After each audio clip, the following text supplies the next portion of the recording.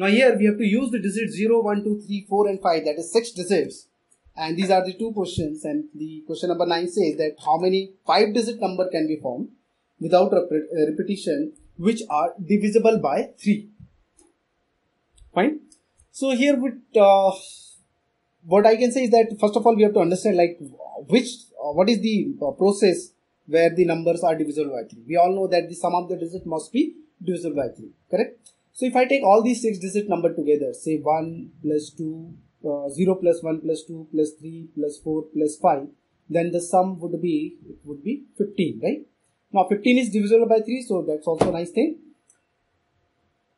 So most of the student goes wrong here is that they feel that since the sum is 15, then the number of ways or all the numbers so found will be a number which will be divisible by 5. So straight away they go by this way, that 6, 5, 4, 3 and 2. They multiply it and they get the answer as 600. I think, yeah. No, so it will be 750. Sorry, at this place they will be putting 5 because 0 can't appear at this place. So they come up with the answer as 600. But here we are, the one thing which we are doing it wrong here is that although we have been given 6 digits, but at a time we are using only 5 digits. So in every number, one of the digits out of these 6 digits would be skipped.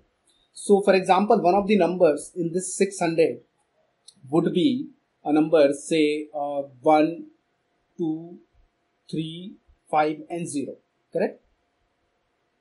So if you can see that if you add them, the addition of the sum of the digit would be 11 and that is not divisible by 3.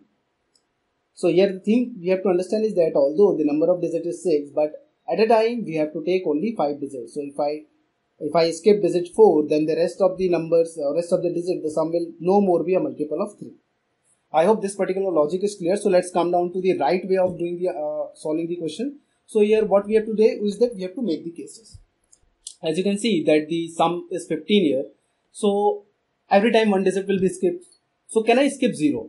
Yes. If I skip 0 and using the digit 1, 2, 3, 4 and 5 only, again the sum will be 15. So all these numbers using all these 5 digits will always be a multiple of 3, and which is very simple to say that the numbers will be 120.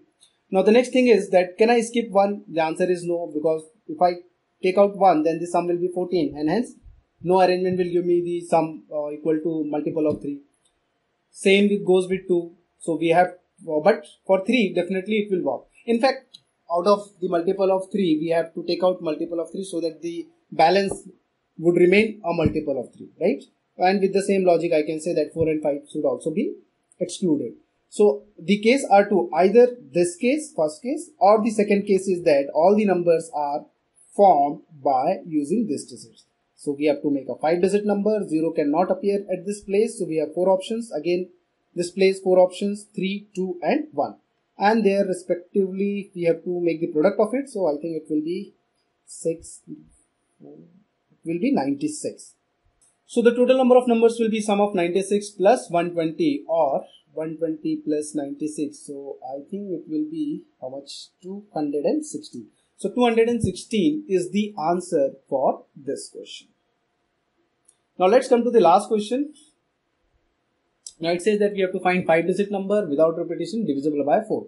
We all know that the last 2 digits decides that whether the entire number is divisible by 4 or not. So let me make the cases that if this is the 5-digit number, which 2 pairs of the number we have to keep it here so that the entire number is divisible by 4. So if I start with 0, now please understand this approach, right? Because if you randomly select those 2 numbers, it is you might skip some of the pairs. So let us start with 0. Can 0, 1 be put at this place? No. We have to start with 0, 2, no, 0, 3, 0, 4, yes. If I can put 0, 4 here, then definitely the entire number will be divisible by 4. So 0, 4 is 1 pair. Now again start with definitely 5, 0, 5 will be not. If I start with 1, can it be 1, 0? No. 1, 2, yes. 1, 3, no. 1, 4, no. 1, 5, no. So everything gone. Start with 2. So it will be 2, 0 or 2, 4. And if I start with 3, then it will be 3, 2. If I start with 4, it will be 4, 0. And if I start with 5, then it will be 5, 2. So these are the cases. So by doing so, what I have managed is that I have not left any pair in fact, I have ensured that I have do not leave any of the pairs, right? So I have started with every digit and I have ended with every digit, correct?